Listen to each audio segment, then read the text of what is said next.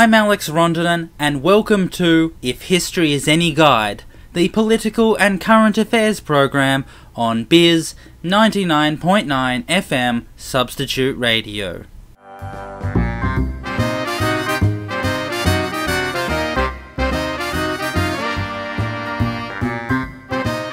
If we take even the most simplistic of glances at world history, we can see plenty of examples when the rich, when their property, money and privileges are being threatened, are willing to conduct the most grotesque and reactionary political acts, namely that of supporting, funding and assisting in the agencies of the ultra-right. Under normal times, when profits are steady and class struggle is low, these rich elites can present themselves as being civilized, humble and mature human beings, always capable of reason, logic and highly sophisticated intellectual thought. However, when push comes to shove, when revolutionary class struggle comes onto the cards, and when the masses of the working class begin to grasp of the wheels of power in society, then these same people will reveal to the world their true personalities, morals and principles. Abandoning logic, reason and civility, these rich elites will happily get into bed with the most hideous and reactionary of political forces. Russia in mid-1917, following the downfall of the Tsar months earlier, was in an intense mood of revolutionary fervour and potential. At such a time, the possibility of radical left Bolshevism coming to power was becoming more and more likely, which would involve the legalized elimination of private property and inheritance, as per Marx and Engels' words. To put simply, the working class of the country was beginning to awaken as the political force capable of transforming society. And if indeed Bolshevism was to come to power, then it would be almost definite that private property would soon become outlawed as part of Soviet Bolshevik rule. The Russian rich and elite, in a desperate bid to prevent this Soviet workers' revolution from taking place, thereby keeping hold of their riches, property and privileges, conspired to have a military coup take place. A friend of the Russian rich, the arch-reactionary General Kornilov, according to the plot, was to march into Petrograd, destroy the parliament, slaughter every last Bolshevik and Menshevik that could be found in the city, and to have Lenin's corpse paraded across the country. To put simply, the military was to invade the city, drown the revolution in blood, and murder every single member of the Social Democratic parties.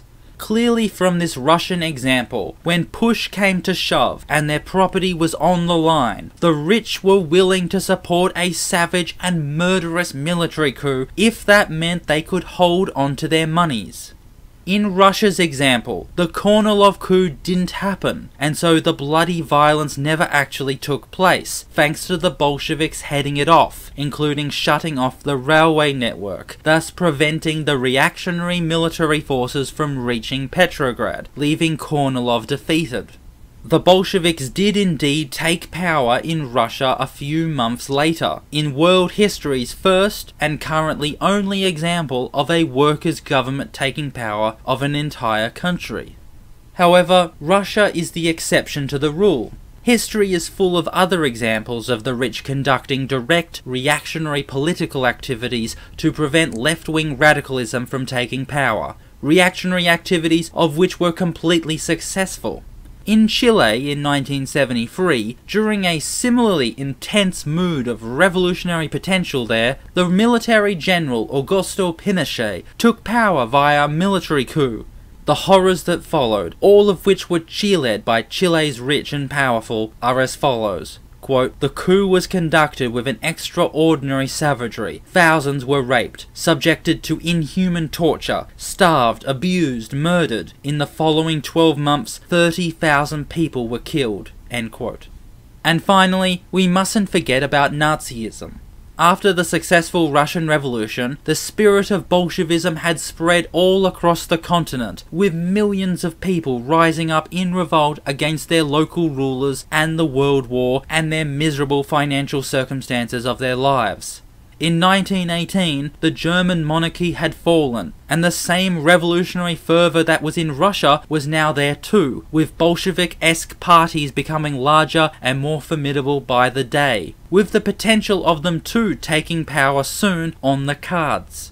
The German Communist Party, though small, had very capable leaders, had the money and organisation necessary, and thus had the potential of taking power if the conditions were right for it.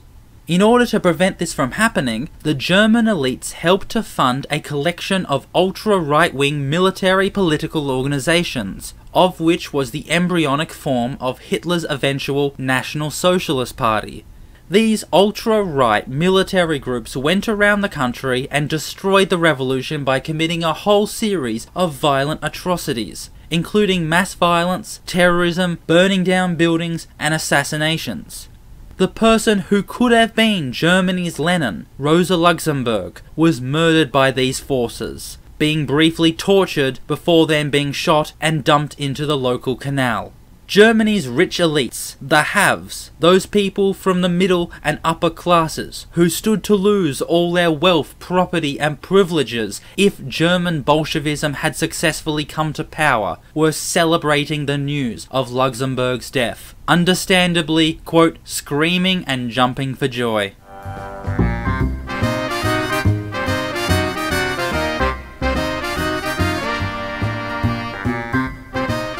And that's all the time we have for today. You've been listening to If History is Any Guide, the political and current affairs program on Bizz 99.9 FM Substitute Radio. I'm Alex Rondinan. Until next time, goodbye.